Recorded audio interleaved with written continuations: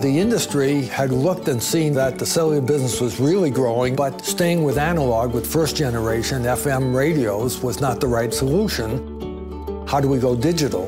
Companies around the world had looked at CDMA, played with it a while, and they had all thrown it away, and had gone with TDMA or FDMA.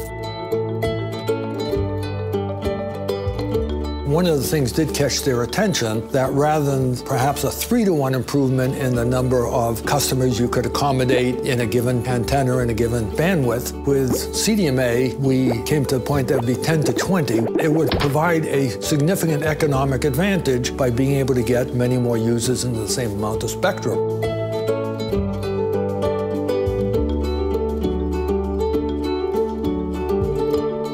I thought there was about a 50% probability that somebody was going to be able to raise their hand and say, you forgot about this, and this is why it's not going to work. Nobody did. So the next step we had to do was build a demonstration system. We worked day and night to prepare 2 base stations and a mobile terminal for a demonstration. We knew we couldn't wait too long because the industry was rushing ahead with TDMA, and if we missed that window, we'd have to wait for a 3rd generation. And so we had to move quickly.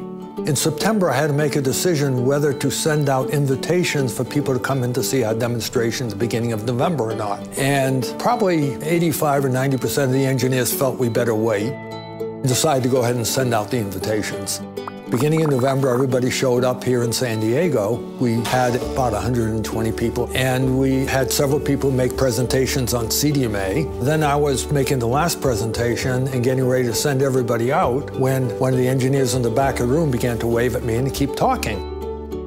And so I kept talking. Being a university professor, adding 45 minutes or 50 minutes to a talk is easy.